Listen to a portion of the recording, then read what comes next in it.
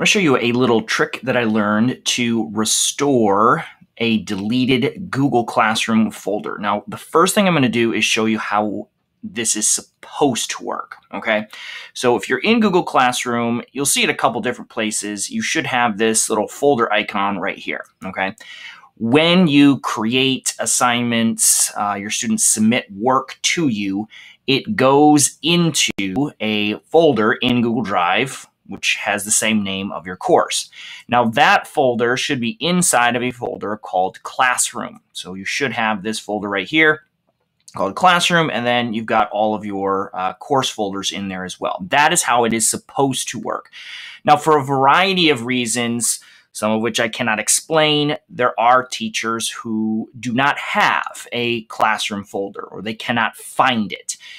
They either deleted it, renamed it, something weird happened. And so they're having a hard time finding and sorting their files. These class folders will end up just going into my drive, and it becomes kind of a mess. So I want to walk you through the process of figuring out what happened and how to fix it. So I'm going to flip over to a different account here, okay? So here is a course. I'm going to go ahead and click on the Classroom folder, and let's see what happens, okay?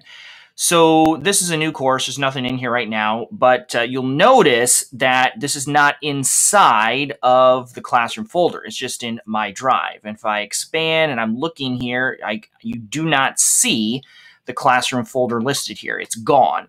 So a couple of things that you can do, okay? It's most likely that that class has been, or the Classroom folder has been deleted. Now, if I go back to an older class, if you go back to maybe even your first class that you ever taught, and you click on that Classroom folder, occasionally, if you did delete that Classroom folder, you're going to get this message, okay? It's going to say, hey, you deleted this at some point in the future. Do you want to restore it? And that's your indication that, oh, this is in the trash.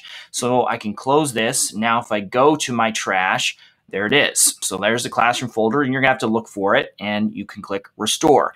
Another option that occasionally happens is, again, I don't know why, but some people will rename this,